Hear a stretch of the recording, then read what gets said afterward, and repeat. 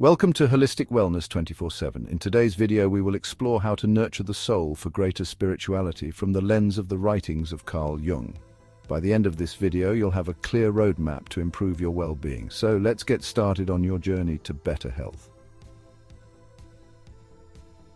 We live in a world saturated with images of success and happiness. Social media feeds overflow with curated lives. Yet beneath the veneer, many feel a pervasive emptiness. We chase validation, accumulating possessions and accolades, only to yearn for more. This longing is the soul's cry for authenticity. The human spirit craves genuineness and connection. We are hardwired for connection, both with ourselves and something larger. Carl Jung recognized this desire for authenticity as a driving force. True spirituality is found through a profound inward journey. This journey leads us to the core of our being. Jung's insights offer a roadmap for navigating our inner world. By embracing his concepts, we embark on a transformative journey. This journey demands courage, honesty, and confronting our shadows. The rewards promise a life of greater meaning and spiritual fulfillment. Despite living in an age of unprecedented material abundance, many experience a profound sense of spiritual disconnection.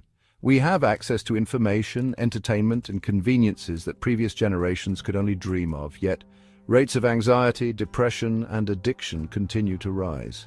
We seem to have lost sight of something essential, something that transcends the material world. Jung recognized this spiritual deficit in modern society. He argued that our relentless pursuit of external achievement has come at the expense of our inner lives. We have become disconnected from our souls, those deep wells of wisdom and intuition that reside within. This disconnection manifests in feelings of emptiness, meaninglessness, and a lack of purpose. Jung believed that true wholeness comes not from external validation, but from integrating the disparate parts of ourselves.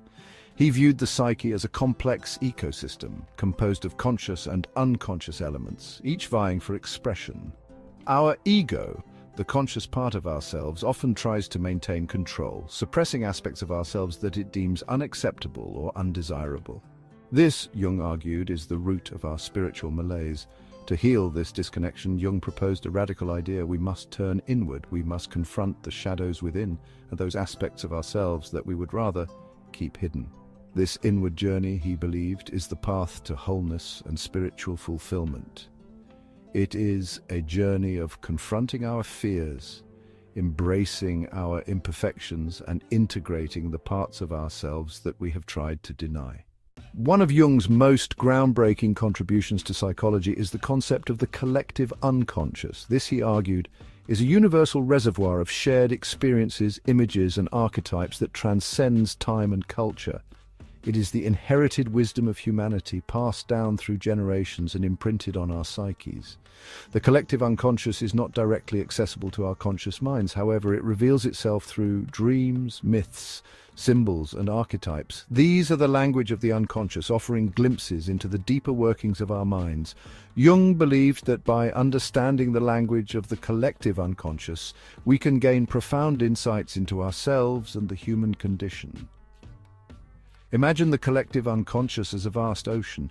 Our individual consciousnesses are like islands dotting the surface, seemingly separate and distinct, yet beneath the surface we are all connected by the same vast body of water.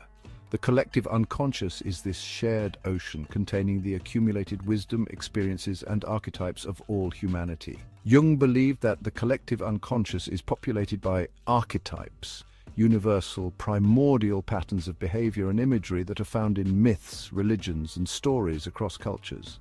These archetypes, such as the hero, the sage, the mother, and the shadow, represent fundamental human experiences and motivations. They are the building blocks of our psyches, influencing our perceptions, relationships, and life paths. Jung identified numerous archetypes that shape our personalities and influence our behaviors. Among the most significant are the persona, the shadow, and the self. The persona is the mask we wear, shaped by societal expectations. It helps us navigate social situations, but can become problematic if we overly identify with it. The shadow represents the hidden, repressed aspects of our personalities. Finally, the self is the archetype of wholeness and integration, guiding us towards growth and purpose. Section 5. Individuation, a journey of self-discovery and wholeness. Individuation, according to Jung, is the ultimate goal of human development. It is the process of becoming a unique, indivisible whole, integrating our conscious and unconscious aspects into a cohesive sense of self. This is not a linear journey with a defined endpoint, but rather a lifelong process of growth, exploration, and self-discovery. Imagine a seed planted in the ground. It contains within it the potential for a magnificent tree, but it requires nourishment, sunlight, and time to reach its full potential. Similarly, our psyches contain the blueprint for wholeness, but we must actively engage in the process of individuation to manifest this potential. This involves confronting our shadows, integrating our archetypes, and connecting with our true selves. The journey of individuation is not without its challenges. It requires courage to face our shadows, to acknowledge the parts of ourselves that we would rather keep hidden. It demands honesty to confront our limitations and embrace our imperfections, and it necessitates a willingness to surrender to the unknown, to trust that the path, though uncertain at times, will lead us towards wholeness. The rewards of individuation, however, are immeasurable. As we integrate the disparate parts of ourselves, we experience greater psychological freedom, a deeper sense of meaning and purpose, and a profound connection to ourselves, others, and the world around us. Individuation is not about achieving perfection, but about embracing the fullness of who we are, shadows and all. Section 6. Embracing the shadow, a path to integration and growth. The shadow, often perceived as a negative or destructive force, is in actuality an essential aspect of our wholeness. It contains the repressed, denied parts of ourselves, those aspects that we deem unacceptable or undesirable. While it is tempting to deny or project our shadows onto others, Jung believed that true integration and spiritual growth require us to confront and embrace these hidden aspects of ourselves. Imagine the shadow as a wild animal locked away in a cage. The longer it remains imprisoned, the more ferocious and untamed it becomes. However, if we can approach it with compassion and understanding, if we can create a safe space for it to be seen and heard, it can be integrated into our conscious personalities, becoming a source of strength and wisdom. Shadow work is not about condoning negative behaviors or excusing harmful actions. It is about understanding the root of these behaviors and finding healthier ways to express the needs and desires that lie beneath the surface. By integrating our shadows, we reclaim the energy that we have been expending on repression and denial, freeing ourselves to live more authentically and wholeheartedly. Section 7. Balancing the opposites.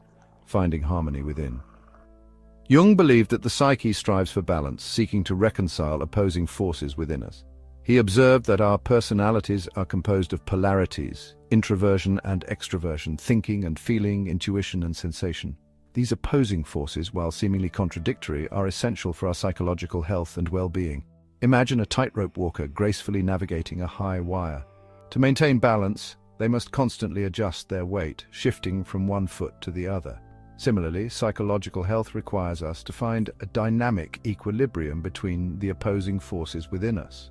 When one side of the polarity dominates, we experience imbalance. For example, an individual who over-identifies with their thinking function may struggle to connect with their emotions, leading to emotional detachment and difficulty forming meaningful relationships.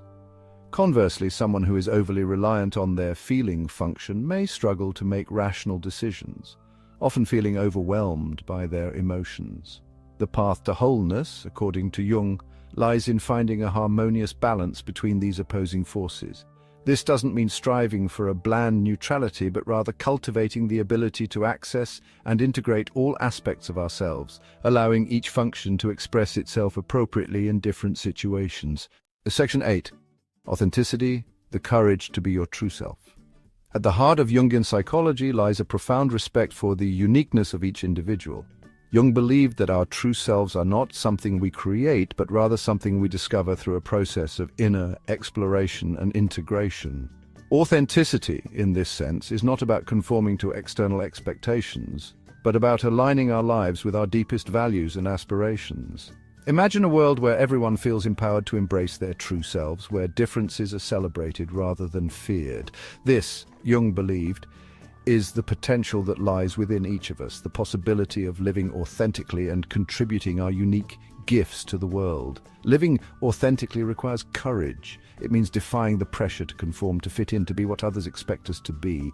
It demands that we listen to the whispers of our souls, even when they contradict the dictates of society or the expectations of those around us.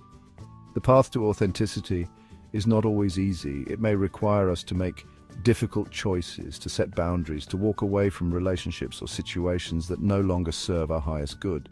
However, the rewards of living in alignment with our true selves are immeasurable. Section 9. The transformative power of the inward journey. The inward journey, while often challenging and at times unsettling, is ultimately a transformative experience. It is a journey of self-discovery, of confronting our shadows, integrating our archetypes, and connecting with the deepest parts of ourselves. It is a journey that leads us to a greater understanding of who we are, why we are here, and what we are meant to do with our lives. Imagine a caterpillar undergoing metamorphosis within the confines of its cocoon. What appears to be a period of darkness and confinement is actually a time of profound transformation. Similarly, our inward journeys, while often requiring us to confront difficult emotions and uncomfortable truths, ultimately lead us to a more beautiful and authentic version of ourselves. The transformative power of the inward journey lies in its ability to connect us with something larger than ourselves. Whether we call it the self, the soul, or the divine, this connection to a transcendent reality provides us with a sense of meaning, purpose, and belonging that transcends the material world. Section 10. Begin your journey, a call to explore and connect. The journey of individuation is not a solitary pursuit. While it requires us to delve into the depths of our own beings, it also invites us to connect with others who are on a similar path. Sharing our experiences, insights, and challenges with like-minded individuals can provide support, encouragement, and a sense of shared humanity. Consider joining a book club, attending a workshop, or seeking out a therapist or counselor who specializes in Jungian psychology. Engage in meaningful conversations with friends, family members, or colleagues who are also interested in exploring the depths of human experience. The world needs individuals who are willing to embark on the inward journey, to confront their shadows, integrate their archetypes, and live authentically. By doing so, we not only heal ourselves, but also contribute to the healing of the world around us. As Carl Jung himself said, "The privilege of a lifetime is being who you are." Embrace your journey, connect with others, and let your light shine brightly. If you enjoyed this video, please subscribe for more content.